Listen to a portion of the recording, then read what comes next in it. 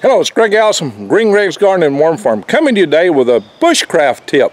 How do you tell the difference between poison oak and things that are not poison oak? Poison ivy. How do you know it? How do you tell it? Well, ivy climbs, but not everything that climbs is ivy. So what is this? I ask people what this is all the time, and they say, oh, that's poison ivy. Look at this. Oh, I grabbed it in my hands. Oh no, oh no. It's not poison ivy. This, my friend, has got fingers like a hand, therefore you can handle it. 5 leaves. That's why I said fingers like a hand. It's 5 leaves.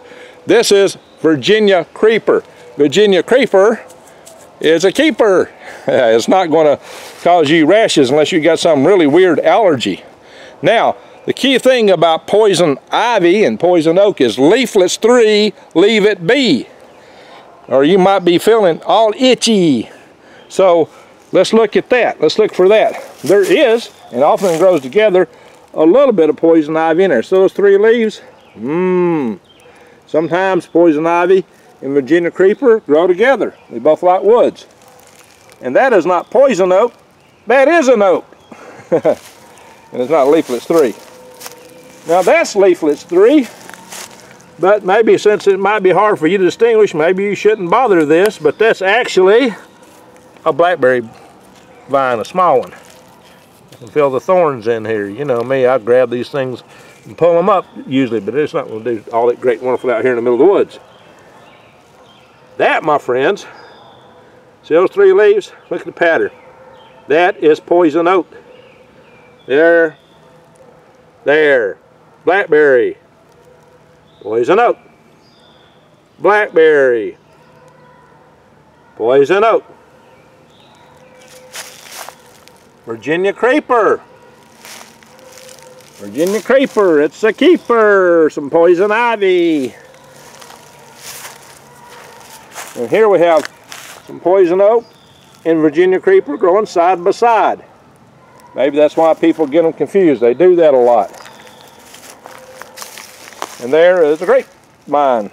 You can eat grape leaves. So there is plenty to see, plenty to eat, but don't eat poison ivy. Don't eat poison oak.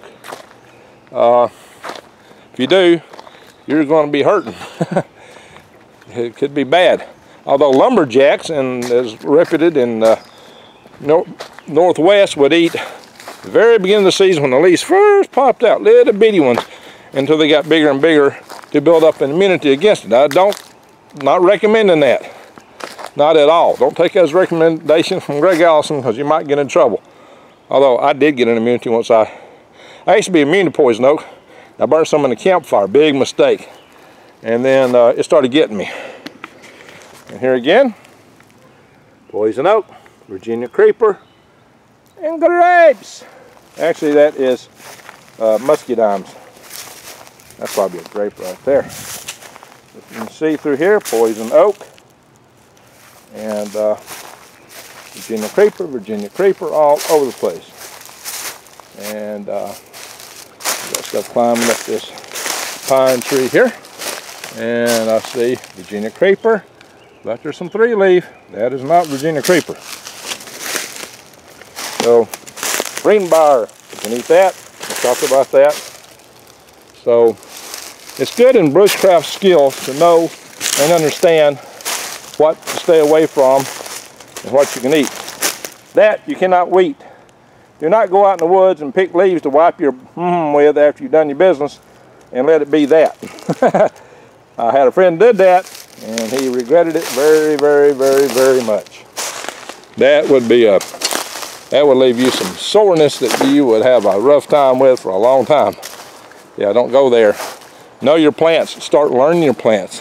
Bushcraft is very important, very vital if you're going to stay alive and thrive out in the wilderness. You know, and the best way to learn it is to find local experts and get out and live and spend some time in the woods.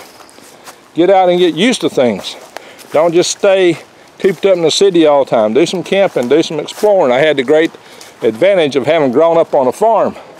And I learned this stuff when I was a kid. I also read a lot of books on wild edibles, even when I was a kid, because I was thinking about living out in the wilderness. I was getting, when I was a, teenager, like 14-year-old, I was buying books written by Yul Gibbons. He wrote a lot of stuff. He was famous for saying some parts of a pine tree are edible. And guess what? I cover that in my videos. And what is this, my friends?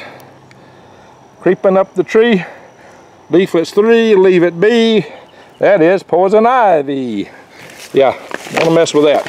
Some people are allergic just to even get close to it. So that is definitely a stay away. And that again right here is an oak. That's an oak. That is not poison oak, it's just oak. Actually, I believe that is white oak. Green briar, yum yum. Green briar, similex, I believe is the name for it. A huckleberry bush. Huckleberries are good. I got huckleberries here. Huckleberries, blueberries, and compost. Put in the garden, put in worm beds. That's leaf litter. The best stuff to use for your worm beds. More oak, more greenbrier. Grape leaves, pine trees, and sweet gum. I'm gonna have to cover sweet gum in a future video, what the advantages of that. And my friends, here is huckleberry bush. And they make nice little berries. They're not quite as tasteful or as fruity, juicy usually as blueberries, but they're nice. Now the core of a pine has got rich pine in it. It's easy to make fire. It's very oil rich. And this, my friends, is a little white oak. That is a white oak. You can tell from the leaves, you can tell from the bark. And that's what people used to split that wood to make baskets with. So, there you go. Now more huckleberry bush. If you know bushcraft, what you're going to know is there's plenty to survive on out in the forest and the wilderness. What you're probably going to be most lacking in is sources for carbohydrates. You know, there's only so many places you're going to find cattails if you're not around a swamp. Yeah, the cattail roots are rich in carbohydrates. Actually, some of your docks are, but you probably need to boil that and cook it and throw the water out and process it a few times, because I hear those things are really rough. The roots for the sourdock, curlydock, those kind of plants. But yeah, finding a good source of carbohydrates, which you'll need to burn all the energy, will be challenging. That's why you need to grow your own garden. That's why you may not make it just solely on wild edibles. But wild edibles definitely help a whole lot if you're in a dire strait. It can keep you going for a while. This is a large white oak here. Feast yourselves upon the white oak. Very useful tree. Very, very, very useful tree. So, there we are. That's the bushcraft tips for the day. You'll probably see me eating some of these huckleberries later. Wild blueberries and such. I got grapevines everywhere. There's a lot to eat right here in my forest. The other thing you're going to be missing out on is proteins. Greg, I can hunt. Greg, I can trap. Well, you got to realize that hits the fan after just a few weeks. All the big game's gone. If all you got's a big deer rifle and you shoot at something, all you're going to find is some splatter left over, because about the only thing left to shoot at is going to be a mouse or a squirrel. If you're very lucky, you might find a rabbit. But all that stuff's going to start vanishing fast. And you may be eating bugs and worms more than anything. Protein is going to be the hardest thing to come by. By the way, moths are edible. You can eat a moth. That's the good news. And they do get attracted to light. But, you know, yeah, you can eat a moth raw. That's what the special forces would train on. I've actually done it. I've eaten live moth just to test it out. Might be a way to get something you don't want, though. You're probably taking a risk. This is a nice little huckleberry bush. So, and this is a wild cherry tree. Wild cherry. See these leaves? See that bark? that bark. And this is my beautiful flowering wild azaleas. They look like honeysuckle blooms. So, and this is my overgrown orchard, which I got to process and get out. And I did save some huckleberry bushes in my orchard. I've also planted blueberry. I've got fig. Still got some blackberries to pull up in here. Because I've got plenty of wild blackberries in lots of places. They take this place over. You often ask, Greg, why do you pull up blackberries? Because they're overrunning my place and making a jungle here. But in any event, plenty of wild edibles. Plenty of things to survive on. Survive and thrive. So just be sure to click subscribe on my channel. There's more videos to come on building greenhouses, aquaponics, on raised bed gardening, on you know, solar energy. I still got to do a video on this stuff here, and do some videos on my garden beds. There's turmeric coming up. More videos to come. Yeah, I'm fighting the forest here. More videos to come on power grid defense. More videos to come on all kind of want to grow things.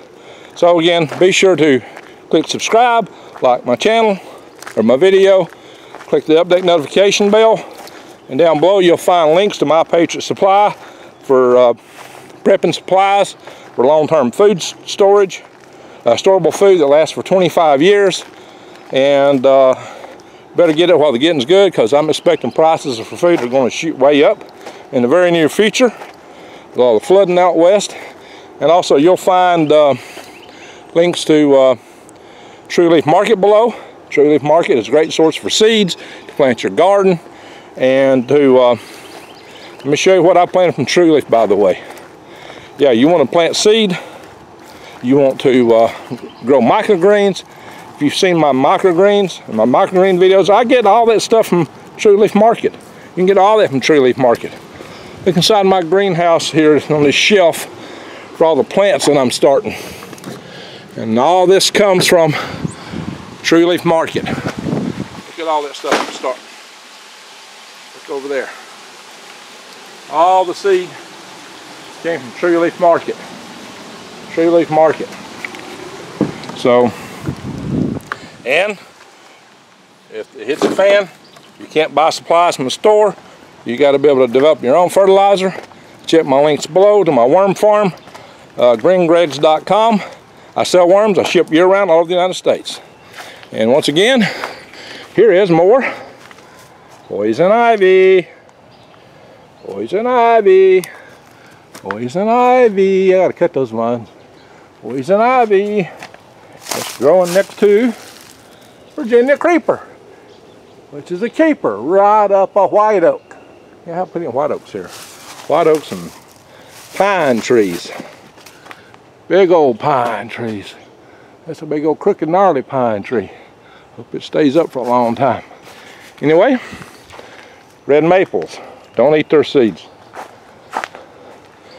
The green briar, you can eat that. Anyway, thank you for watching.